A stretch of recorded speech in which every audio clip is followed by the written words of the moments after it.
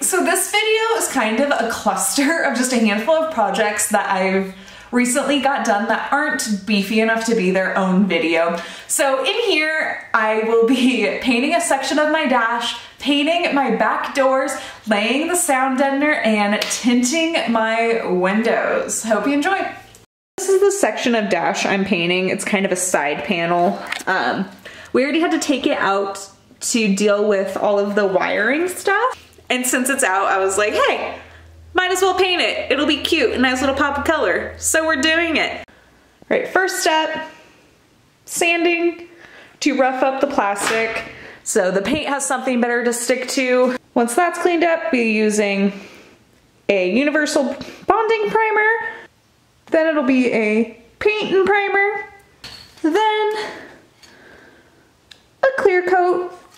Okay, just cleaning it off with a dish soap and water. Get all the final dust and grease off. And then we'll be ready to prime.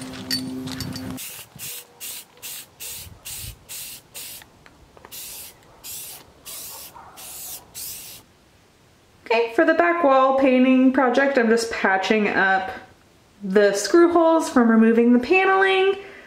Then it's basically gonna be the same process of sanding down the paint that's already on it, priming it, painting it. Simple enough.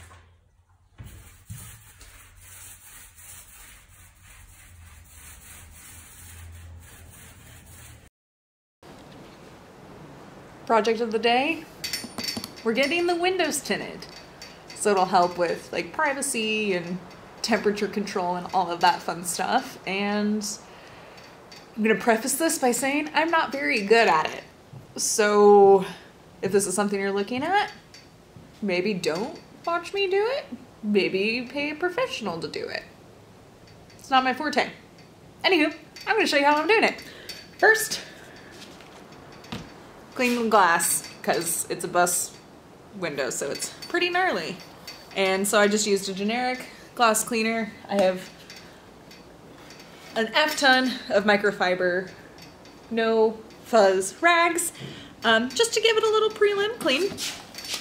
Now, I'm using this sprayer guy, which is just water and baby shampoo. Also, my dad taught me how to do this, so I have nowhere to actually send you if you're looking for more information on how to do this. My dad just gave me the crash course in it, so I'm just following his instruction. Anyway, water and baby shampoo. Spray it everywhere. Get it all foamy. Then, take grade, like quadruple 4, like super duper fine steel wool, and you scrub it. And you gotta make sure it's wet, because if it's wet, it won't scratch. And there's like little tiny like chunks on the glass that will like bubble your tint and everything. So you wanna make sure you get this off. Oh, also this is the inside of my window. If you can see the tiny, you can't see the tabs. Inside of the window, scrubbing it clean with water, baby shampoo, and steel wool. Once you get it nice scrubbed down and you feel like you're good, you take a squeegee. And also there's like kits. Like these are just Amazon kits for window tinting. And then you squeegee, paying attention to if you feel any like grittiness or like chunks. And then if you do, just paying a little extra attention to it. Okay, once it's pretty damn clean, you take your tint. This is half of the roll, like width-wise, from the last window I did. So it's already cut, but basically you cut it so it'll fit. It's not rocket science. I'm gonna start on this side, so I'm gonna go ahead and spray it, just so the tint like sticks to it.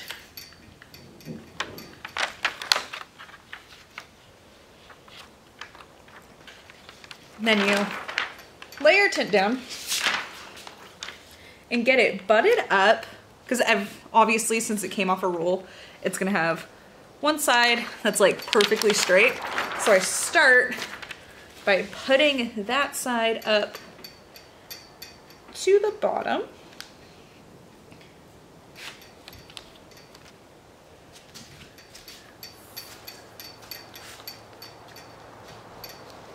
And then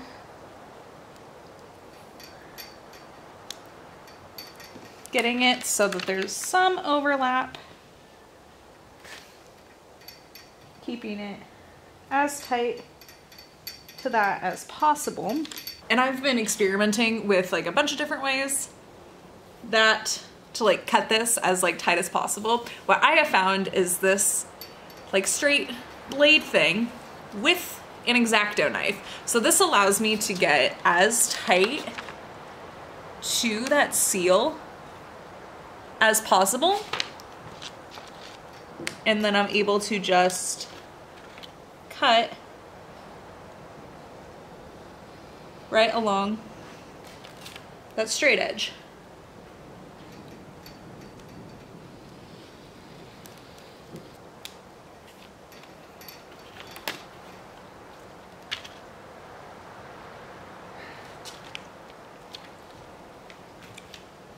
Like so. So once you have it cut as close to size as possible, bigger the better also. If you're cutting it, it's easier to take more off than it is to put more back on because you can't. Anyway, so you gotta take it and you gotta find, this is by far the hardest part, you gotta find where the backing comes off, peels off. Gotta get it peeled.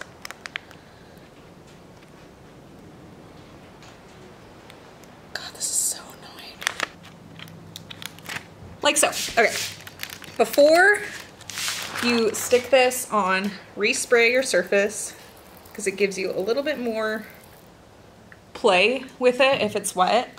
And also double check for any like fuzzies or hairs. And honestly, I'm just gonna do another scrub down of this. Make sure there's nothing for it to stick to. And I'm going through these rags like hotcakes. Okay.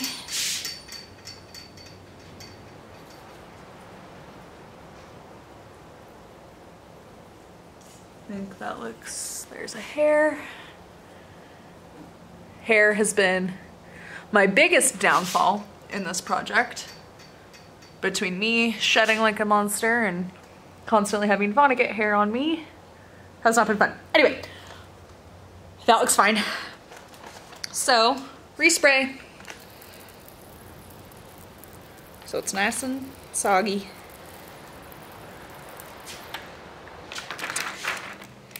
You're just gonna peel the tint.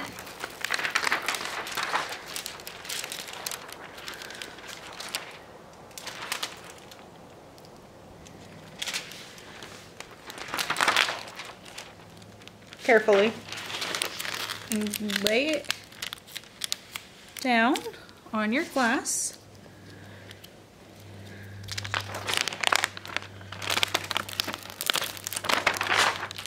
Get it like deep. It doesn't have to be perfect right now because that's why you wet it down so you can move it. So get it as close to the edge as you can and pull her off. Spray the top so you can use your tools on it and not scratch it. Word of warning, super easy to scratch. So just be mindful of it. I've made a few mistakes before giving this video a shot. So be warned, easy to rip, easy to take huge chunks out of that you don't want because then it'll be easier to peel if it's not flush to what it's sitting against. And yeah, it's super easy to scratch and literally like not pay attention with your X-Acto knife and like cut out of it. Anyway, so I could have sorted this space a little better before getting into this. So with the Amazon kits, we have these little blue things that have It's like a felt pad. Okay. So get it flush on that straight side. And then I just take this guy and just do kind of a cursory squish out. There's gonna be air bubbles. You're just trying to get it as taut as possible to your glass and get as much of that air and stuff out as you can. And then once it's like pretty flush, I do wipe it down just a little bit. Like I still keep it kind of wet just because it's less scratchable when it's wet. And it's just hard to see where there's like the bubbles and stuff when it's sudsy and soaking wet. So I do that. And then there's going to be little chunks where you didn't cut it quite tight enough. But now that it's like laying completely flat, you're able to go back with your tool and cut it down.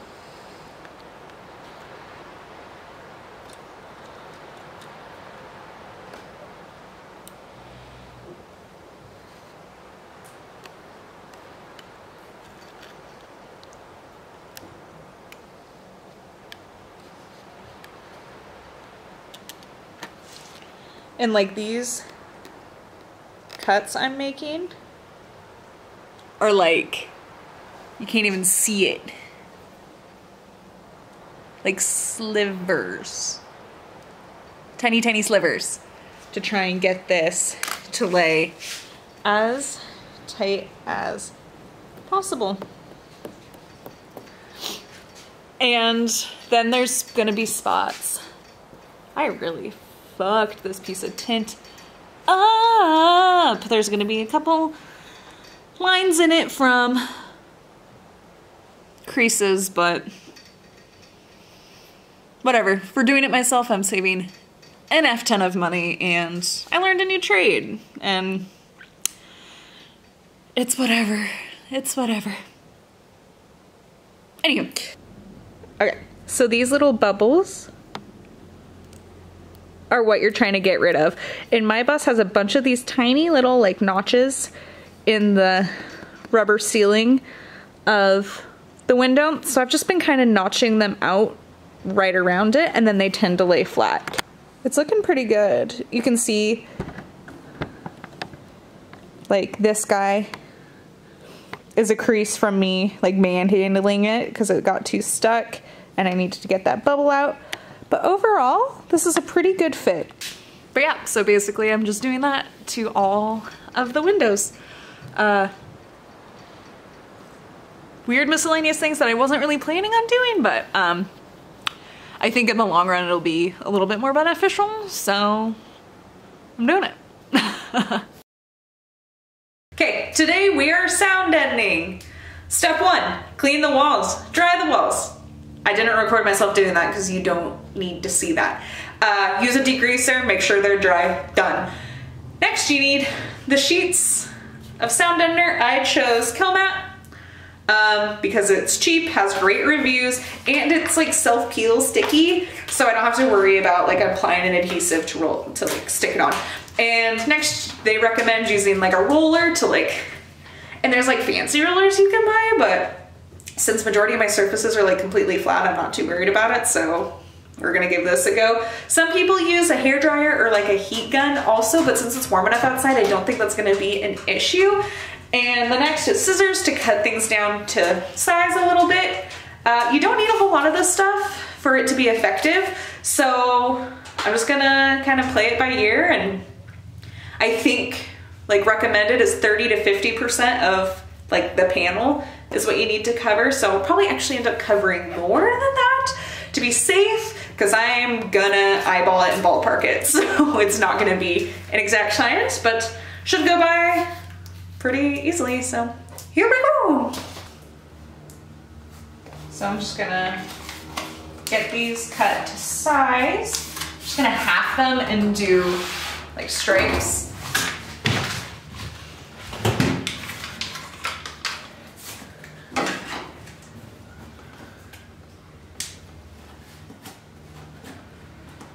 And the instructions say construction scissors. My janky household scissors are doing just fine. Probably won't be after this, but whatever. So it recommends peeling it off little by little and like using your hands to press it down as firmly as possible.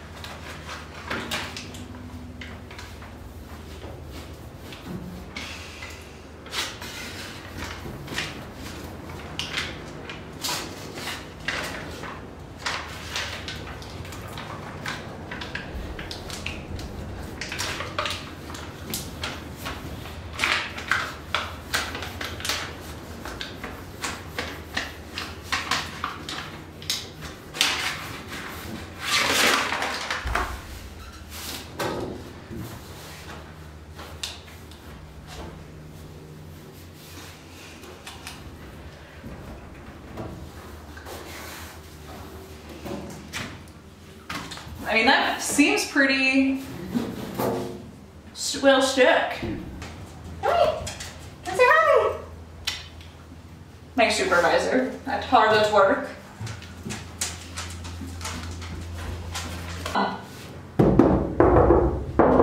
Oh, that's a big difference.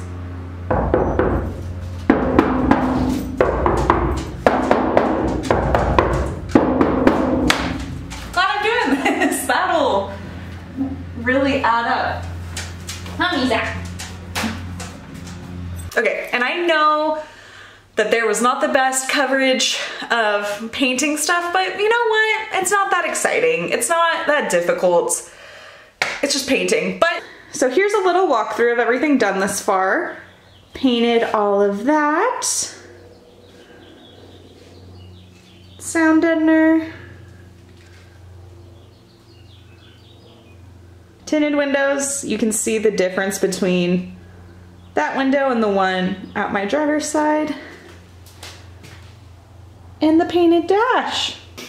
And as you can see, the subfloors are also in, so that will be the next video. Be sure to like, subscribe so you don't miss that and do the other stuff you do when you like something on YouTube, and I'll see you there.